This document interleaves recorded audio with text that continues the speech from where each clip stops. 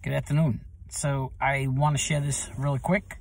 I recorded a video early on about the revival that's taking place or was taking place in Kentucky, in Asbury, Kentucky, Asbury College.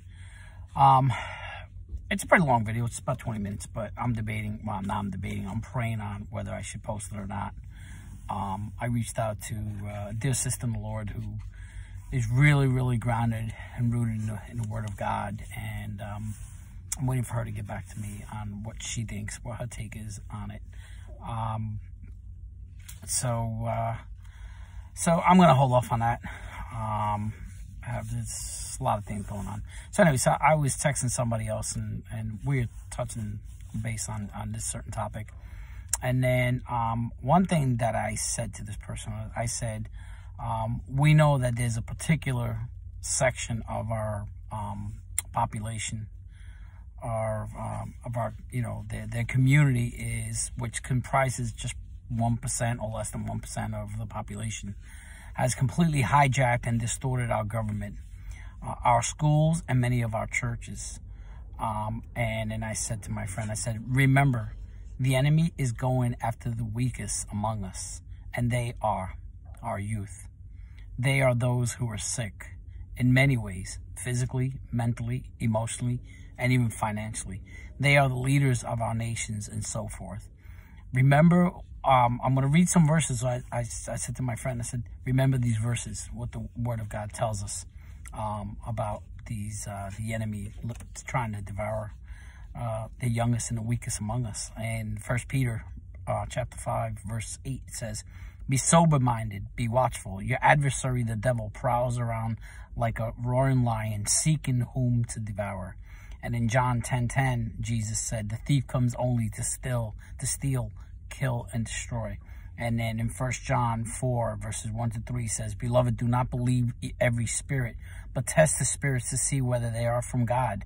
For many false prophets have gone out into the world. By this you know the Spirit of God. Every spirit that confesses that Jesus Christ has come in the flesh is from God. And every spirit that does not confess Jesus is not from God. This is the spirit of Antichrist, which you heard was coming and is now already in the world.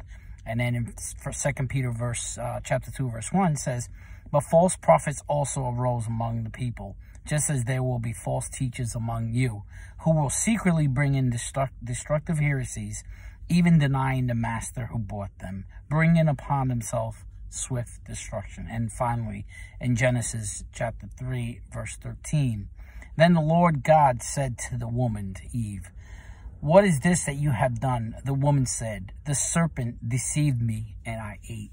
The serpent deceived me and I ate. There are many serpents out there.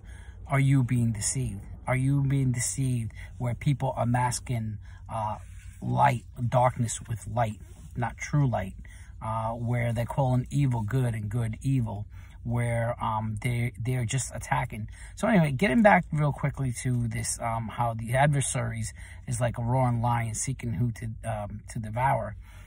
It reminds me, I've always watched many nature shows. I grew up, when my dad loved nature, and we were always watching all those nature channels, or nature shows.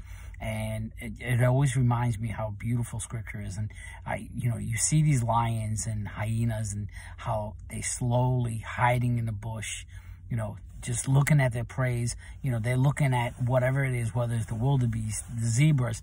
They just intently looking and they notice. It's right on point right away. It's amazing how they notice the weakest one. It's either one that's sick. It's either one that's small, that's frail. It's either one that's not protected. So they attack, they pounce, they group together. Okay, you'll see 5 or 6 lions, how it's very smartly and keenly group together and corral that one weak one, that one little one, away from the herd and attack and kill and destroy that little one. So it is with society. So it is in our world, because the enemy does the same thing. Okay, the enemy sends not one person, but 2 people, 3 people, a group of people to come after you.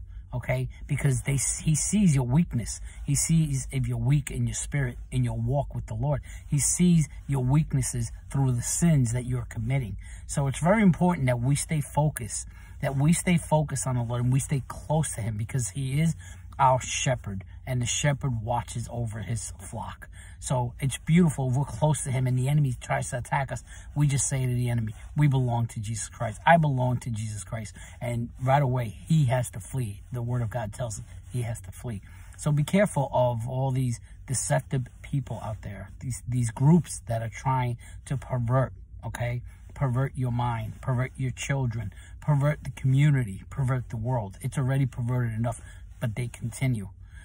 Did they pervert this so-called revival in Asbury? I don't know. Look forward to my next video if I post it. If not, you can do some research on your own. God bless you, and have a nice weekend.